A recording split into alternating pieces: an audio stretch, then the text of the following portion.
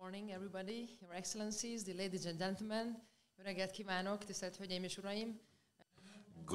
Good morning, ladies and gentlemen. Marta already listed all the excellencies and authorities, so I would like to skip that. But it's great to go to attend a conference at Christmas time, because I believe that Advent expectations are warming everybody's heart, and the messages that at today's conference that are very serious and very important stay in our heart in this emotional state even further. So I would like to thank you for the invitation. It's a great privilege, head of office, for me to open this conference, because this is basically a material built on our children policy of the past 12 years. In 2010, when the National Conservative Party came into power, the focus on its social policy was the family as one of the most important pillars of national survival and society. Our constitution states that the family bond is built on marriage and on the relationship between children and parents. Therefore, Hungary supports children, having children, and you have probably heard of this, you know this, even in international comparison. We support families up to the extent of 5% of the GDP. If this is an obstacle, then it should not be. This should be an individual decision. With this freedom and with this subsidy, with this help, we support assuming children. And cardinal, that is very strict laws regulate our policy. Again, at the level of constitution, the protection of children with special measures is also regulated.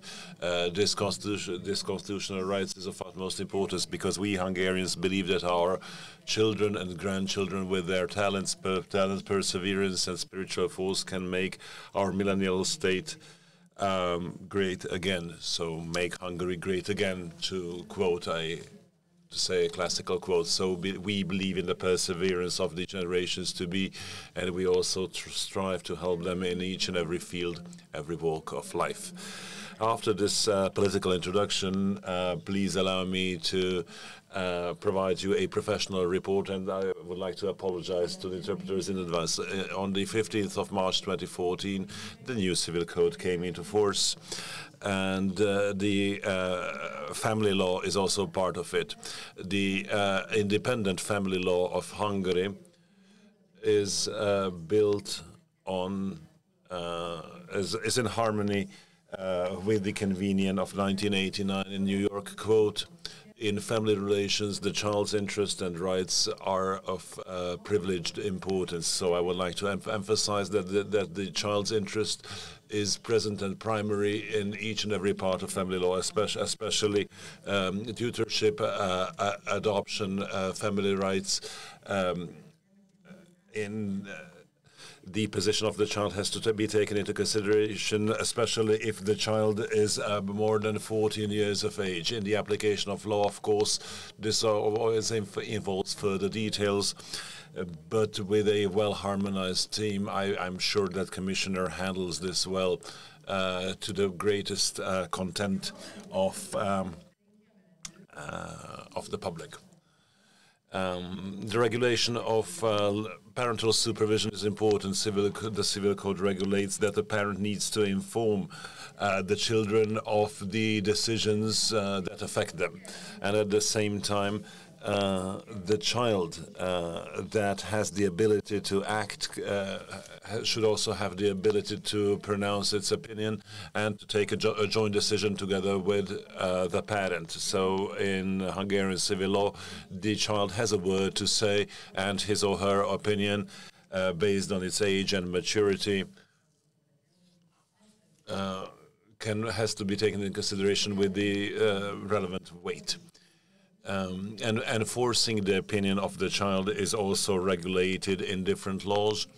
The civil law on the 1st of August this year had a modification, and this foresees that in any litigation regarding parental supervision, parental custody. The child should have the possibility to express its opinion. It's only a possibility and not an obligation. This is important to emphasize. We are in a continuous collaboration with civil organizations and experts dealing with children's rights, with authorities of this kind. The courts are also our partners in this regard, so that we can help the application of law.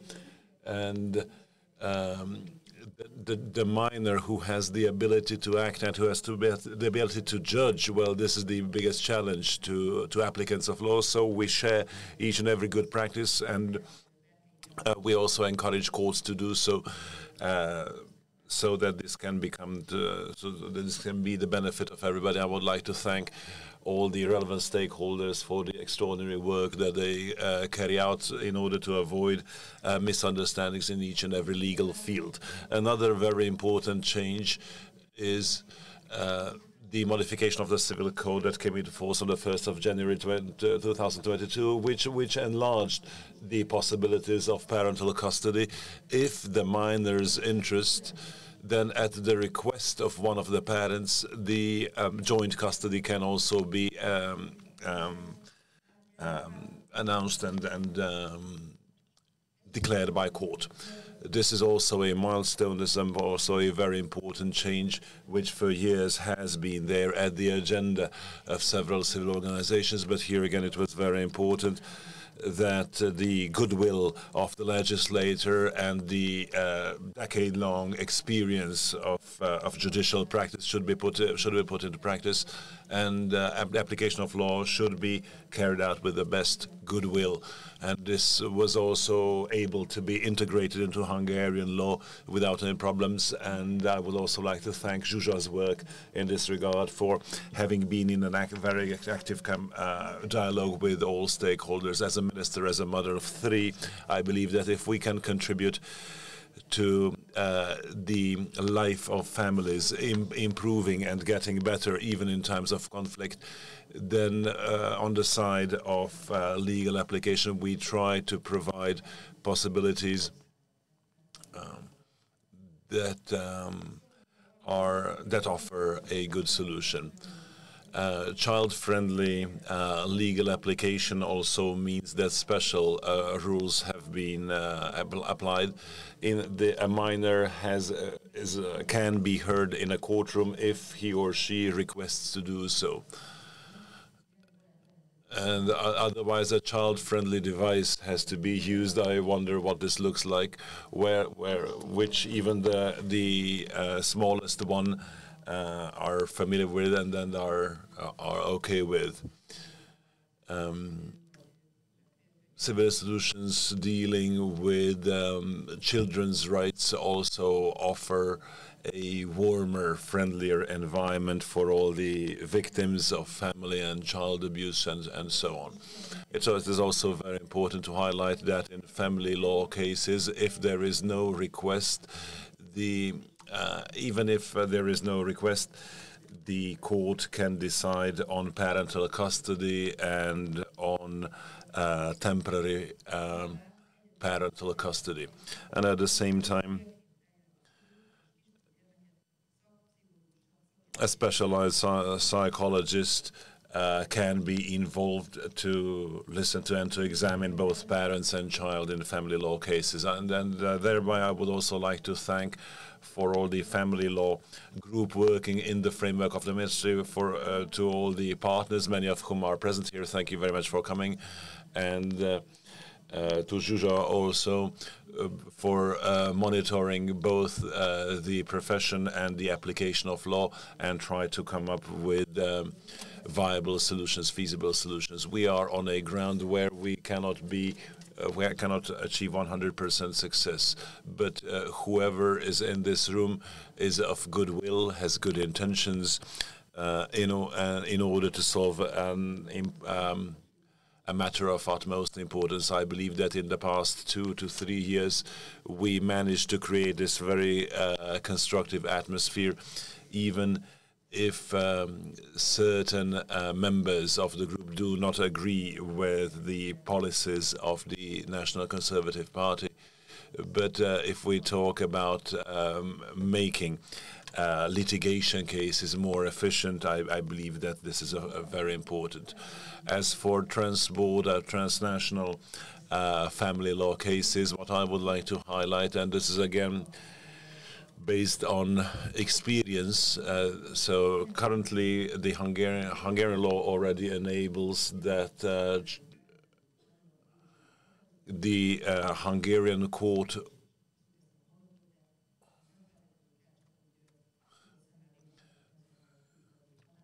so a foreign law decision deciding for the immediate return of a child that has been taken illegally to Hungary does not have to be executed immediately, because very many factors can affect the life of a child. It's also very important to add. So this also provides other means in the hands of a judge in order to take a wise and fair decision. As for the there is a 40 level signaling that a child is in danger. This is local, county, regional, and national level.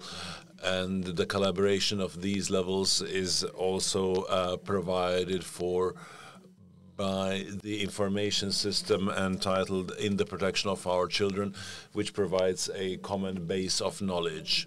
After the terrible tragedy in Szőny next to Győr, this shows that our system is still not complete, still not comprehensive. We try to draw all possible conclusions also from this tragedy, and of course nothing works flawlessly, but we want this signaling system and all the stakeholders who participate in child protection should know that what is happening in different cases and where intervention is needed in the interest of a child. Even in the law of, in the Act of Procedural Law, the signaling obligation is also indicated, and court is also of special responsibility here. Leaving private law, I would like to say a couple of words about criminal law regulation, because since 2010, our criminal policies, very consequent since 2010, also concentrates on the child protection. Although it's not the subject of today's conference, but we need to praise ourselves. We can't leave that to others.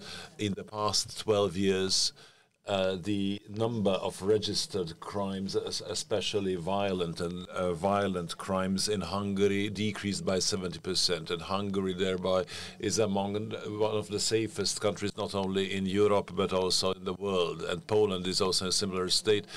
Ambassador is also here, and I believe criminal law usually is one of the most conservative of legal fields. We did everything in order to be consequent in this regard, and as a result of our consequent criminal policy, the number of crimes decreased in Hungary by 70%. And István Kónya, previous vice president of the Supreme Court, also carries out a lot of awareness raising in this regard. This also this praises not only courts but also, of course, law enforcement, police work. So back to family law. On the 1st of July 2013, the new criminal law came into force, and it offers enhanced protection to children. Crimes committed to the detriment of minors to 18 and 14 years are of highlighted importance. And several crimes such as trafficking, child pornography, harassment, a highlighted case becomes if this person has been, if this crime has been committed by any kind of relative or any kind of person who has some sort of control over the minor. Another innovation of the Hungarian new criminal code is that the freedom of sexual life, if a sex crime has been committed against a minor of 18 years, of less than 18 years, then this person can be banned from any kind of profession And we can see how detailed this act is. It tries to regulate almost each and every situation, every walk of life. The criminal code, of course, contains several acts in terms of physical and sexual abuse. And which comprehend basically every field of life again. The new code of criminal procedure, also highlighting the importance of the field, addresses and a lot of importance to this aspect.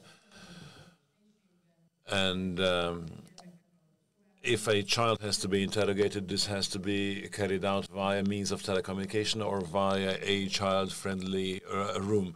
COVID actually promoted a lot in terms of the use of means of telecommunication in courtrooms. This is very widespread currently in Hungary.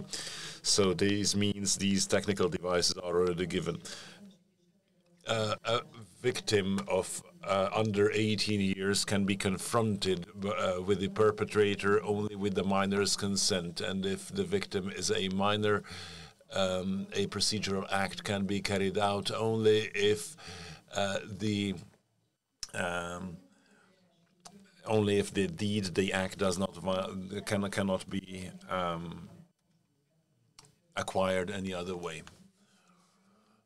Several other laws have been passed in Hungary, just to list some. The new regulation, so human trafficking and child prostitution has been re-regulated and is more severe currently. In no conditional liberty can be granted if a crime is to be punished with 8 or more years and was committed against a person. And non-prescribable crimes against minors and pedophile crimes are also regulated in a more severe way. Ladies and gentlemen, I do not wish to drag it any longer, because I believe this conference is about international and domestic experiences in terms of legal practices of child protection. I wish you all a happy Christmas, happy New Year, and a very good conference. Thank you very much for honoring this institute with your presence. Thank you very much. Minister, ladies and gentlemen, very warm welcome to you at our Conference on Children's Rights in Theory and Practice, an international conference. It is a great honor to me that Dr. Judith Varga, Minister of Justice, who also supervises Ferenc Mádl Institute of Comparative Law, is here with us today, and is not only here with us today, but is also has supported the organization of this conference and this platform. Now, what is this platform? Well, the organizers themselves represent this kind of cooperation excellently, so that there is a central body, a government body, but beside that, there are different associations, like the Institute of Comparative Law and the Association for Children's Rights are represented in this cooperation. And the location for this conference, the venue, is here in this College of Theology of Religious Orders. So, and from the point of view of the Convention on Children's Rights, the Church played a very important role. So this symbolizes an excellent cooperation, showing how important this issue is to all of us.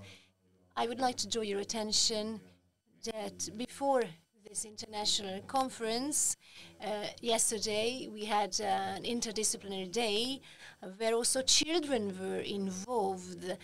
There were separate round table discussions. We had children interviewers, and you will soon see a short video about yesterday's events. Our colleagues worked on this till almost today morning. So about 300 children contributed with drawings and texts to this event.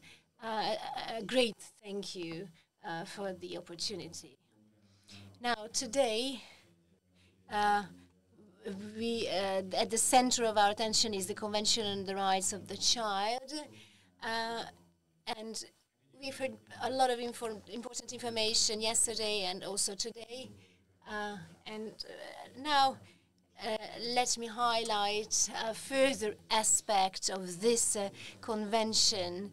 Ferenc Mádl Institute of Comparative Law has as a main target that in Europe and in Central Europe, the cooperation to support the cooperation of different scientific bodies. It is a great honor to us that we have guests here from neighboring countries on a very high level. A special thank you to the representatives of the different embassies for their presence. Now, Ferenc Mádl Institute of Comparative Law regards this cooperation as a very important one here in Central Europe. Now, all this in the light of the UN Convention on the Rights of the Child. It's a convention that relates to many values that we regard as core values here in Central Europe. It is very well known that this UN convention is almost the most universal convention. There is, so to say, just one country that did not adopt it, so it's very rare to have such a universally applying convention. In order to have such one, you need a strong concept behind it. You need lots of contributions to finalize the text itself. And in this respect, for a Central European country, Poland played an extremely important role. Now, this whole concept behind this convention, Janusz Korczak, Polish doctor, had this concept basically, who during the Second World War in Warsaw had a huge company, and he was a main fighter for the rights of the child, and he absolutely stood up for the rights of the children. He even accompanied them to the concentration camps, and he died as a martyr.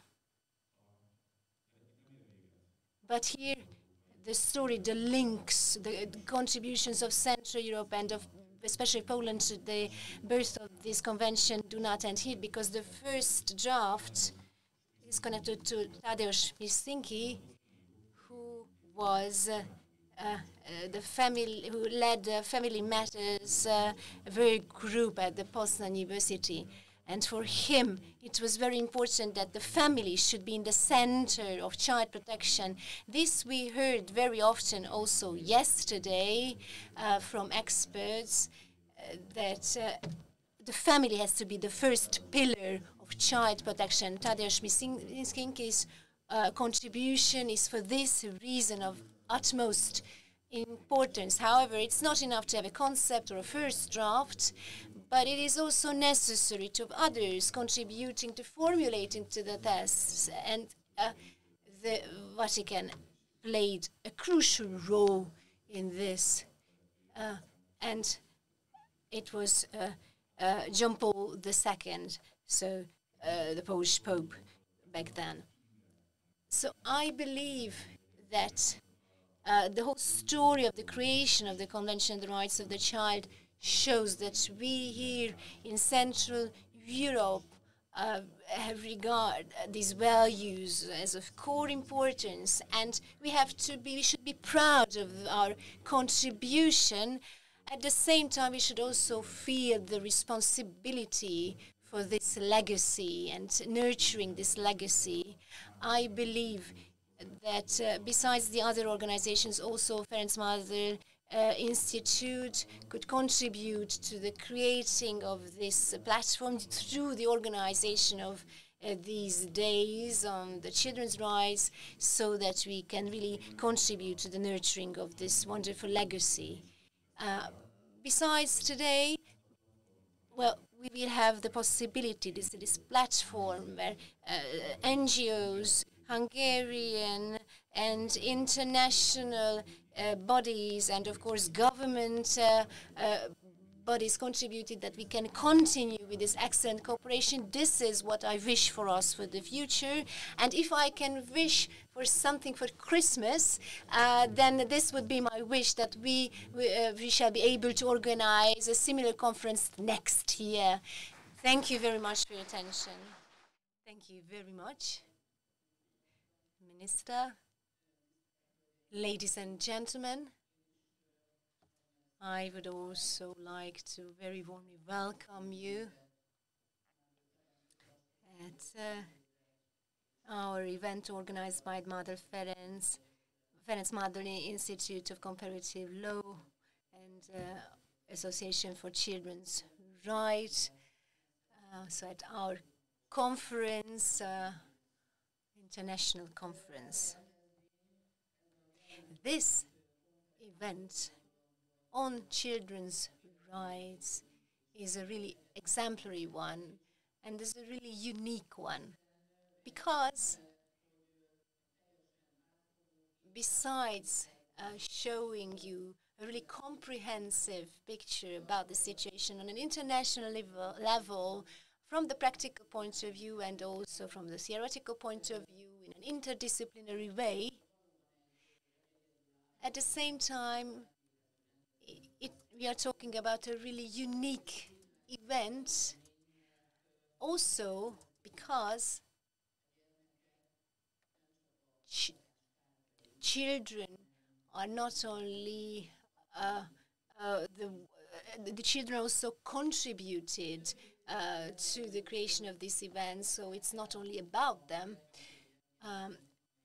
The Convention on the Rights of the Child is a comprehensive international convention. Hungary also adopted it, and its main target is to interpret and the protection of the child, and so to guarantee the children's protection, their participation, and the caring for them. There are many rights connected to this, rights for the development, to social security, to non-violence, protection against exploitation, rights for the participation concerning matters that relate to their lives. So this convention has lots of facets, lots of aspects that I could list. However, as a lawyer and from the point of view of the issue, I know the legislative background of children's protection, but I'm not a precise expert on children's rights. However, I am a parent, I am a mother, and also from this aspect, instinctively, I really closely follow children's rights. And just as Minister referred to this, as children are growing, their right for participation becomes more important and more adequate. So it's a bit like, this issue is a bit like football. That means that everybody is some kind of an expert in the field, or at least thinks he or she is an expert and thinks he or she is competent and knows everything about this. So we are talking about a matter that is present in our everyday lives and that affects the whole society. So this is why we could ask the question, is it good if we do this instinctively? Can we do it just instinctively? Because all this affects the future generations. Children are extremely vulnerable, and so where the responsibility of the individuals and of the whole society is huge.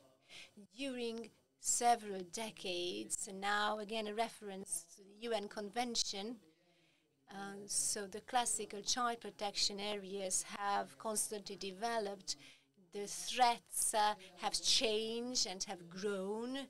Just think about the genital operations or online abuses and so on, but I could go on with this list. Besides protecting classical values, we also have to give answers to these new challenges. I myself, I'm very happy that the topic of this conference is that here today there are several experts from different domains. So it's an interdisciplinary event, and they can express their views on children's protection. So disseminating this information from experts can help us in moving from being instinctive towards being really conscious. So this work, creating value, is not only important to me as president of Ferenc Mádl Institute of Comparative Law, but also as Dean of the Faculty of Law of the University of Miskolc. And here I would like to announce to you for the very first time that the Faculty of Law of the University of Miskolc has a strategic goal to deal with children's issue as a core matter. And from September 2023, there will be an international training for experts on on the issue of children's protection. And for today, I wish you an excellent conference, and thank you for your attention.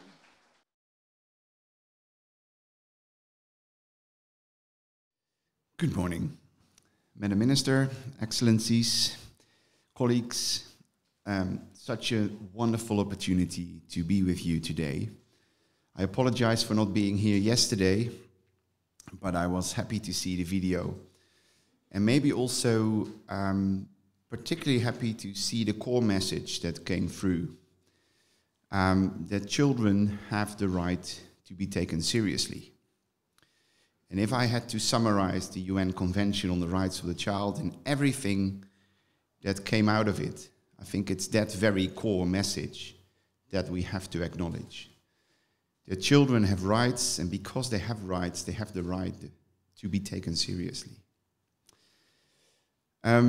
I have been invited to give you a more international perspective on international children's rights. And that is all nice and wonderful, but of course, children's rights really get meaning very close to where children live and where children grow up, where children play, and where children engage with their parents and others, or where children are suffering or get into trouble or are not seen at all. So in order to give rights meaning, we have to have a good understanding of what rights are actually about.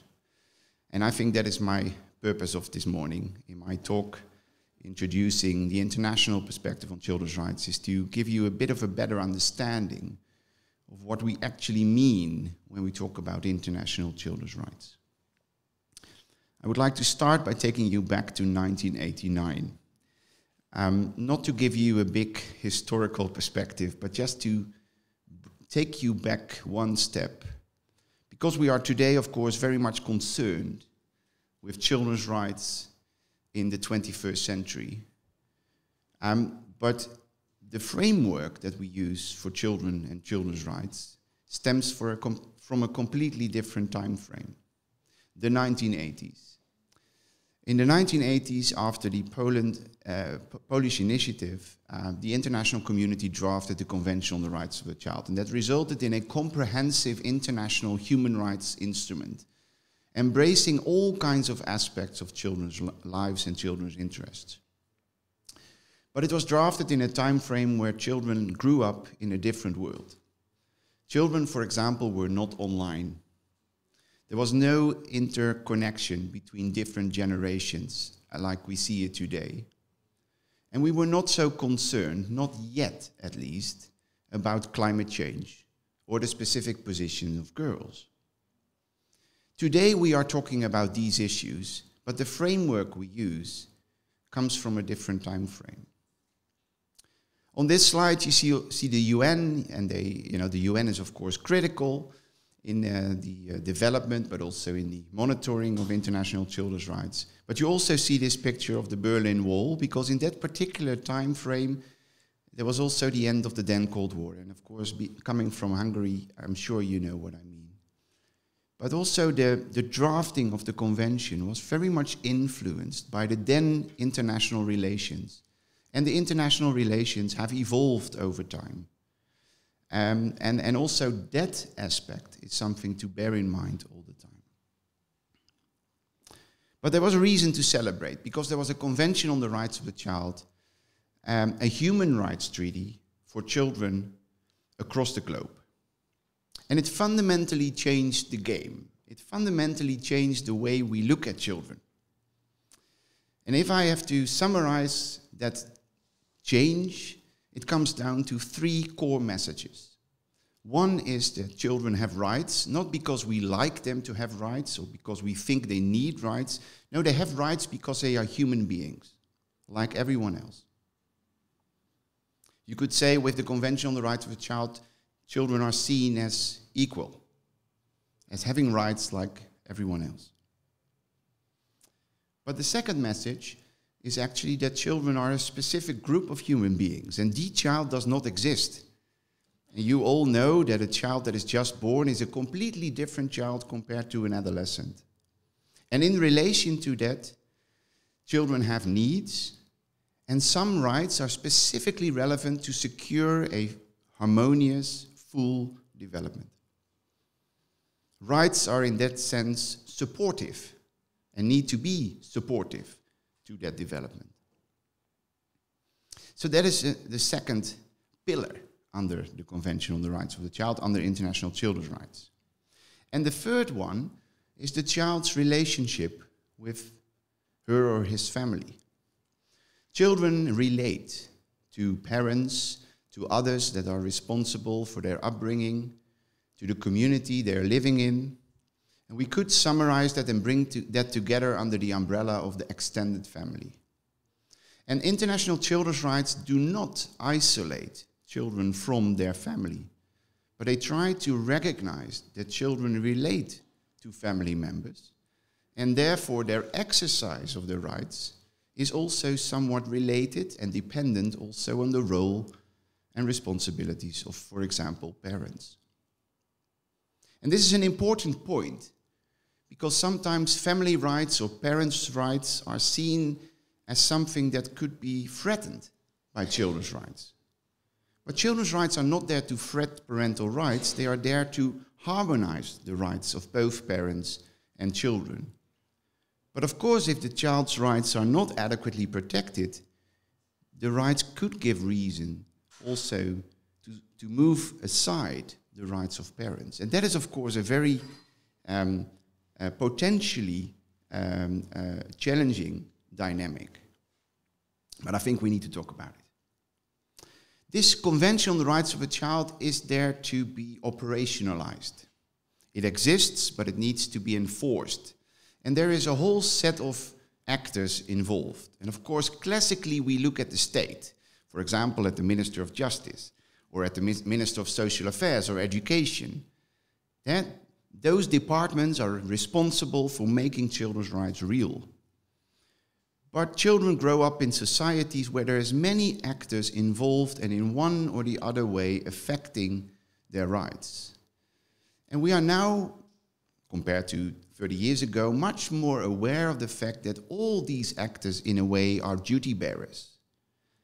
So we are talking about both state and non-state actors who have a responsibility to make children's rights work.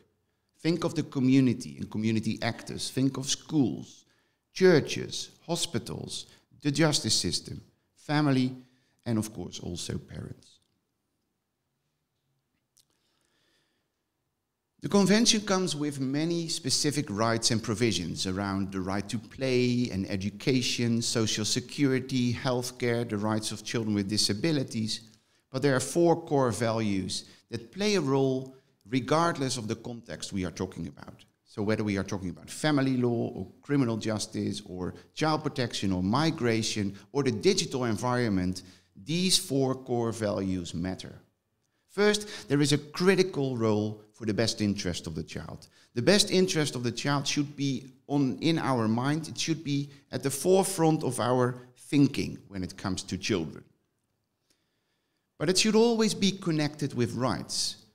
Because the big move that we have seen with this Convention on the Rights of the Child is that we are no longer only talking about best interest of children, we are also talking about the rights of children. In other words, it is in the best interest of children to respect the rights of children. The right to preserve your identity, the right to know your origin, the right to relate to your parents, the right to be protected against violence. And that issue of the right to be protected against violence is the bridge to the next core value. And that is that the whole children's rights framework is built on the notion that children have the right to have their human dignity protected. And this sounds so obvious, but we are struggling with this. We are struggling with this particularly in relation to the issue of violence. I think everyone agrees that corporal punishment for children is a bad idea. It should not be in the schools, should not be in the workplace. But when it comes very close to the family environment, we become a bit uncomfortable. Is it really always bad to exclude violence from children's upbringing? That is a question that is relevant across the world. And there's many different answers to it, but international children's rights is very clear on this. It basically says no violence against children is allowed, no violence is justified, and all violence is preventable. There are other ways to raise children. There are other ways to take care of children. No violence, regardless of the context. And this is essentially about respect for human dignity. This is essentially about equivalence towards children as human beings. The third core value coming out of international children's rights, and many rights relate to this, particularly also the right to be protected against discrimination, is that we need to consider all children when we talk about children's rights. Not only our children, but also other children. Children that are refugees, children that are not visible in society, children that are marginalized, children that have disabilities. All children are human beings. All children matter. So the right to play is relevant for every child. The right to be heard is relevant for every child. And it's not the question whether a child has the right. It's a question of how can we accommodate that right. For example, when a child has a disability. And the fourth core value is that children are actors. Actors in our societies, but most of all, of course, in their societies, in their communities. Children are there. They relate to parents, to community members, to peers, to teachers, to the church, to the hospital. They engage. They are actors, and the rights are there to serve that existence of children in societies. So it comes with the right to participation, but it also comes with the acknowledgement that children evolve rapidly. And already as of a very young age, they may very well be capable of participating. And they do that on a daily basis. And they want to do that. on a daily basis.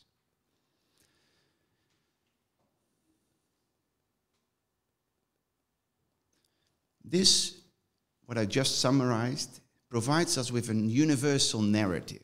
And it was already referred to. There's only one country that has not ratified this framework. I'm not going to dwell on it. It's that one country in light blue. But all other countries have committed. Europe has committed. Hungary has committed. Poland has committed, of course, because it initiated the whole framework. The Netherlands, my country, has committed. And this universal narrative is powerful. It's not everything.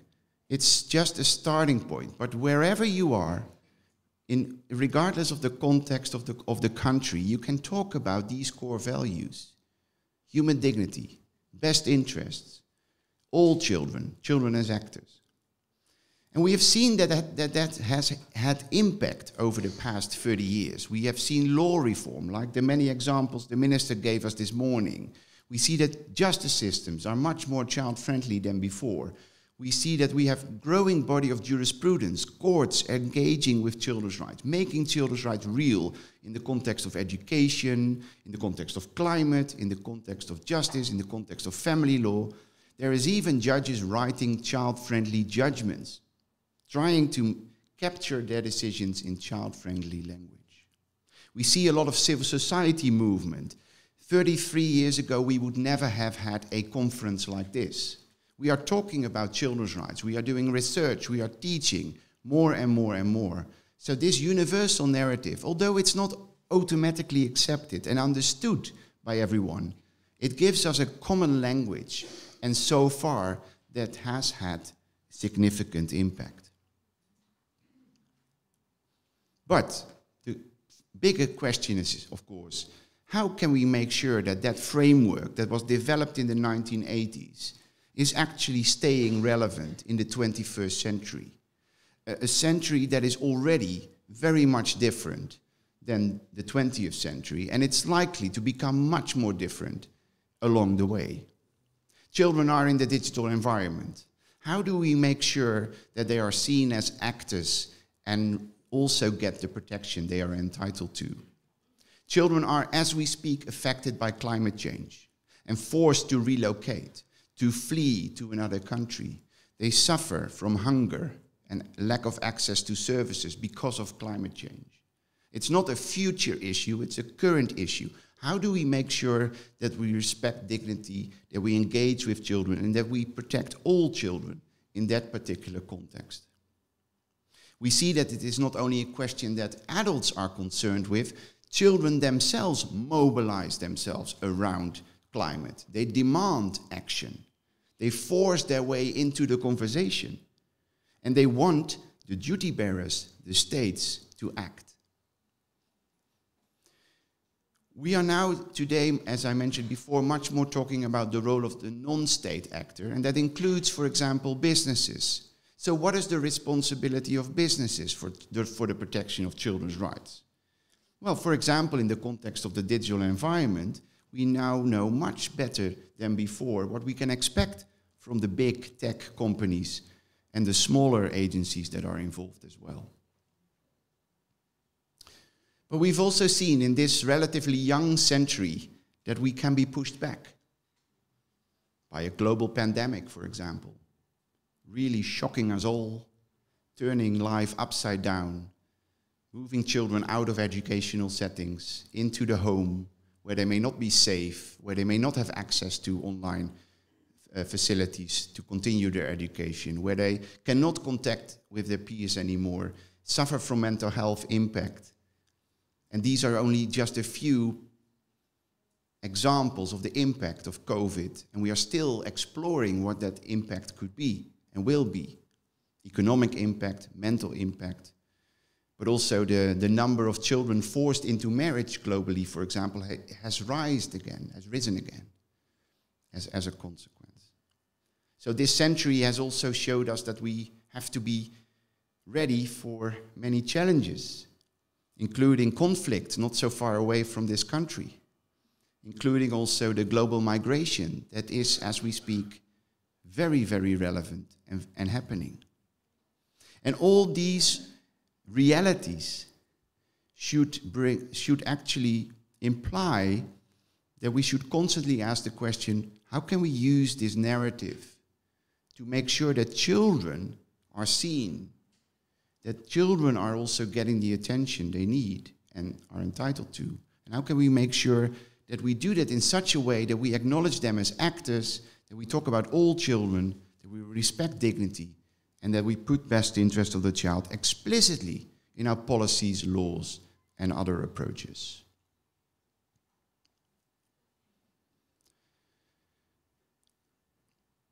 If we want to do that well, we have to work harder.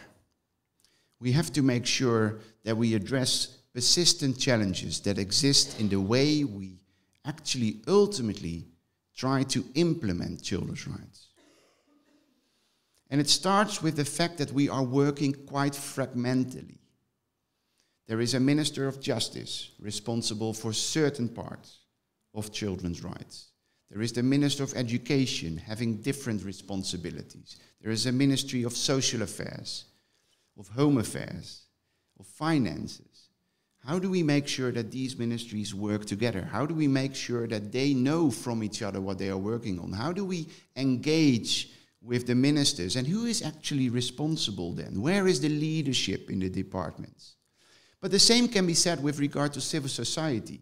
Civil society is fragmented too. So can't we collaborate more and more comprehensively? Can't we better coordinate and collaborate? Can't foundations help us to bring streams together rather than to split them up and let people, civil society organizations, chase after money for certain issues alone? Research is important there. We have to collect data to show the efficacy of all our efforts. And don't get me wrong, we do a lot. But is it always so effective? I'm not so sure. We have to make sure that we really recognize children's rights, that we really give them the rights that they are entitled to. We like to talk about rights, but are we really serious about their rights, particularly if the rights come so close to us that it makes life more difficult, more complex, more uncomfortable? I spoke to teachers 2 weeks ago in the Netherlands, and I spoke about child rights, and they concluded, well, this means that we have to talk to children much more than we do. And I said, yes, I can't make life more beautiful. Children's rights mean that children are part of the equation, and you have to do more than you're used to do. So you have to be able and willing to share a bit of your authority. A third challenge that we have to overcome is that we really have to invest much more in participation of children. And that means that we have to explore together how we can make sure that this participation is meaningful. It's not only about giving children a voice, but it's also about being accountable for what you do with that input. The right to be heard doesn't mean that you have to give children always what they want. It's about taking them seriously in your decision making. It's about clarifying what you did with the input of children. That's why it's quite interesting to see that judges are now experimenting with child-friendly language, because it's essentially about the feedback that you give back to children in a way that they can understand.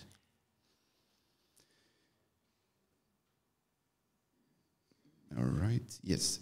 We have to invest more in monitoring. And I'm very glad to meet a Polish ombudsperson, because that's a good example of an effective monitoring instrument at the domestic level. And I'm sure that there is mechanisms here as well, and in other Central European countries there is many. But it's absolutely critical that we keep a close eye on monitoring, very close to where children live. So not only at the international level, very far away from the local realities, but also much more closer. But I think we can win, and we can do that much better. And then the final key implementation that I would like to throw at you is that we have to talk about access to justice for children. We still come from a time frame where children were seen as dependent, vulnerable, maybe even the possession of parents and family. Children's rights take a different approach. They say children exist because they are human beings. And that means that they have to be part of the equation. It means that they have to be part of the conversation. Not because we want that, or we love them, or we like children. No, it's because they have the right to do so. But what does it mean in terms of children's access to remedies in case their rights are not taken seriously? And unfortunately, as we speak, children's rights are violated. And it will always happen. So what do we give children in order to really demand attention for their rights? And that vehicle is access to justice. And we are still struggling with this. We have just started to explore what access to justice could mean for the educational environment, for the justice system, for migration, for child protection. But it's definitely something we have to explore. Children have the right to access justice in case of rights violations.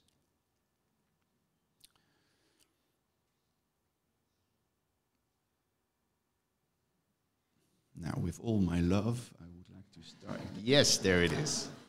I will close with this. Children's rights are there. Children's rights are to be appreciated, and children's rights are there to be operationalized. Ultimately, the 21st century comes with new challenges, and we have to make sure that we connect to these in order to really answer to the needs and rights of children in that particular reality. And that is a joint responsibility, not only of the state, but also of everyone else in society. It's easy to look to the state and say, you have to act. But it starts with what we, as a community, offer to children. The state comes in next. Children's rights have to be connected to the 21st century, including all children, and we should try to avoid that we leave children behind. Leaving children behind, of no child behind, is one of the core messages coming out of the International Development Agenda. And children's rights support that message. It is about all children and children as actors. And finally, we have to make sure that we are accountable. And one way of doing that is to secure that in case rights are violated, children have access to justice and can seek effective remedies to get better protection. With that, I would like to thank you all. I'm here all day to answer questions. If you have any, thank you very much for your attention.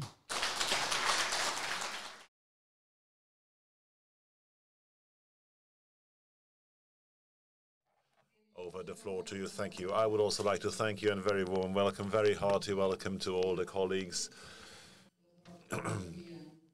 And also to Ton Liefaard for being able to meet online as well. And of course, teaching children's rights to professionals would be a key principle for everybody to get to know the key principles. Article 42 of the Convention, according to Article 42 of the Convention states, state parties undertake to make all principles and provisions of the Convention widely known by appropriate and active means to adults and children alike. And the means, the means are available to the states to carry out their 5-year report, and Article 19G is there to the state, and the question is to the states whether there have any measures have been taken to make the Convention and the optional protocols widely known to adults and children through awareness raising, training, and integration into school criteria. So I believe that in a very highlighted way, not only in the Convention, but also in the reporting obligation, it can be seen that it is checked whether the states perform their duty so that everybody can get to know the Convention. And of course, one condition would be for the professionals to know this, to interiorize it and to spread it. Why is this so important? One very important question, of course, is that in order for the Convention to be known and to be applied, not only in terms of its words, what needs to be understood is that everybody needs to understand and and he needs to accept it, and everybody dealing with children. And if the wider public would also get to know and would accept and would understand what the convention is about. The other very important thing is that we should have a common language, everybody working as a professional, everybody dealing with children's rights, children, and working with them, which enables us to understand the very same thing by using the same term and the same principles and the same practice, because very often the practitioners of different fields have some different approach to certain concepts. Of course, what would also help is if the text of the CRC could also be produced in an adequate Hungarian language, because in the past 30 years this was not the case, and because it also says. So there are also some interpretation issues in terms of most important children's rights, which doesn't make the application of children's rights any easier.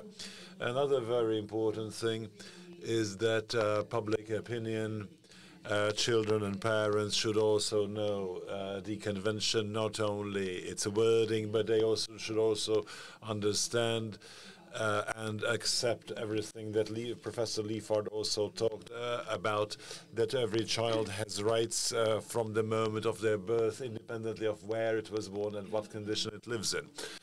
Similarly, it is important for the experts the specialists to know disagreements, so that children can know their own rights, and thereby they can practice these rights.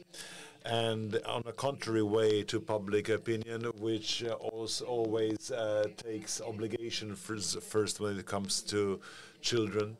Children's rights enables the children to understand exactly that in order for them to carry out their rights, this also implies that they have to respect the rights of others, children and adults alike, because everybody has rights. And a child-friendly language would also be enabled, a language which is not only understood by professionals, but by laymen, parents, children alike. This means that the simplification of the professional language, making it widely understood, which would help us all a lot. So in order to understand professional language in terms of rights and obligations, because very often the involved parties, actors, stakeholders, simply parents, children, etc., simply do not understand the language of the law and the rights and obligations that this regulates. Queen's University of Belfast, following a request of UNICEF, carried out a research with the involvement of 26 countries on the education of children's rights and how much this is part of school curriculum. If we take a look at the obligations and the reporting duties in the convention, then it is sad to see that unfortunately, in spite of all good news in this regard, we do not have good news of the research carried out in the 26 countries shows that only 11 includes children's rights in the school curriculum. 7 partially cover this, and 15 of the research countries, in 15 countries there is no mention of children's rights, which also shows that professionals dealing with children, especially teachers, do not really get preparation, do not really get help in order to find out about the methodology to teach children's rights. The summary of the research also shows that it is very hard to achieve the political support needed for the professionals and children to receive the adequate information, which evidently does not only mean simply transmitting information, but also interiorizing it. Most countries do not include such acts. No, there is no such legislation. in order to make these rights widespread in the public, even among children. The research also showed that work carried out with teachers, not only with teachers, but with all the professionals who deal with children, it would be important if their knowledge, if their motivation, their approach also has to be considered as a basis. Without changing this, we cannot achieve respecting and understanding children's rights. This is why it is very important to apply this in a comprehensive and complex way. And of course, they also need to be enforced in their role, which means that the children, the professionals are the first one in to understand and to apply children's rights. It is also very important that child education should not be a separate subject. There are several subjects and programs both in kindergarten and in school where children's education on children's rights could be integrated.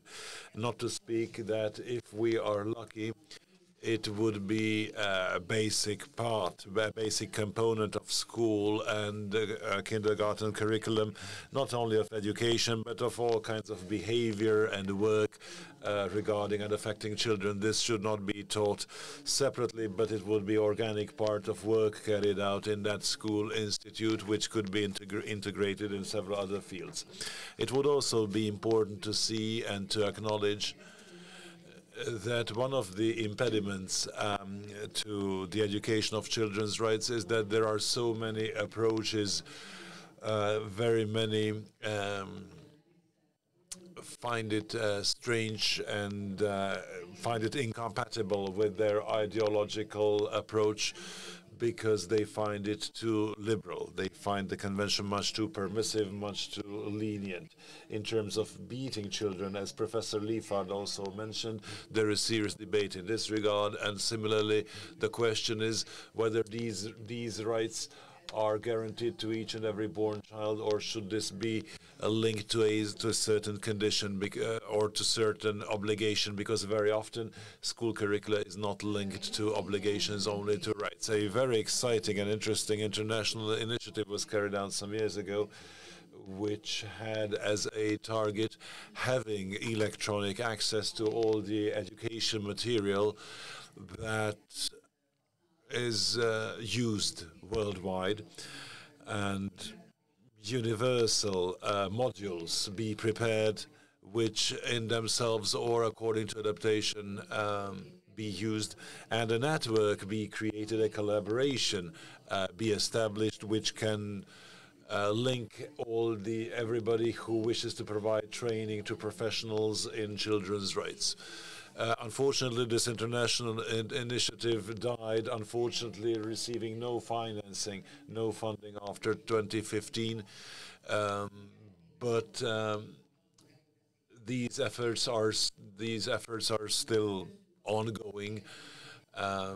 Among them, these efforts are also carried out by members of the on the Committee on the Rights of the Child, because the committee and the High Commissioner for Human Rights also supported very much this initiative. Some international and Hungarian practices I would like to very briefly talk. The Council of Europe had a program entitled Building a Europe for and with Children, in order to raise awareness and their sphere of application.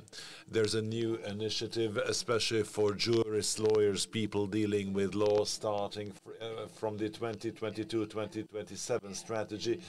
This is the so-called Help Human Rights program, which provides free online training to everybody who is interested, and especially focusing on jurists. Another very important initiative, which luckily became very popular in Hungary too. This is the small compass handbook on human rights education for children, which was first published in 2009 in Hungarian too, and in 2022 its enlarged and newly translated version was also available. This can be downloaded from the Youth Center platform of the Council of Europe. It was great to work on this because I believe this is one of the manuals which helps a lot, especially teachers and social experts and all interested stakeholders to raise awareness in terms of children's rights, and they themselves can also acquire skill and experience with this regard. The European Union, which this March approved its strategy on children's rights and strives to guarantee programs in the framework of the cooperation programs by providing online training so that children's rights can be in the center in each and every initiative. And together with UNICEF, it established 2 education modules which help everybody participating in the collaboration program to put the children's rights in the center while monitoring and putting into practice children's rights. In terms of international training and internship, not only due to the presence of my excellent colleague Dr. Liefaard, I included the master program of Leiden University focusing on 4 fields: family and children, migration, juvenile justice, and digital technologies, and this MA is available in English. It's an excellent program. Everybody can apply to it. Similarly, the center training in children's rights at the University of Geneva is also very interesting, and I would like to highlight the interdisciplinary introduction to children's rights, which is available for free if somebody is interested. That doesn't need to be paid only if somebody wants a degree, then a minimal quantity is to be paid to receive a written confirmation that he or she completed this course. But a summer course, summer university is also very interesting. It's an interdisciplinary training called Children at the Heart of Human Rights, and this also provides a degree and further training. The social work department of the Babes-Bolyai University of Cluj-Napoca also launched an MA program, which is part of the European Children's Rights MA network. It covers 4 semesters. It's very interesting, covering very interesting subjects such as research, methodology, field work, in order to enable that professionals dealing with children's rights work in this field. The University of Strathclyde, Glasgow, also provides a 6-week free training under the Convention on the Rights of the Child. King's College and the mentioned Queen's University of Belfast also provide excellent courses.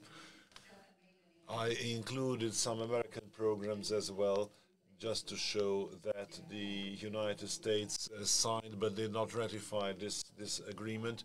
This has several reasons not to be discussed here, but the children's rights movement in the US is very strong, which, although the agreement has not been ratified, its application is found to be important. Harvard, Columbia, and other famous universities provide excellent training to professionals in order to raise awareness in terms of children's rights, and of course the University of Australia, which also ratified this agreement. And very briefly about Hungarian training, I also teach at further training, where this course is very very popular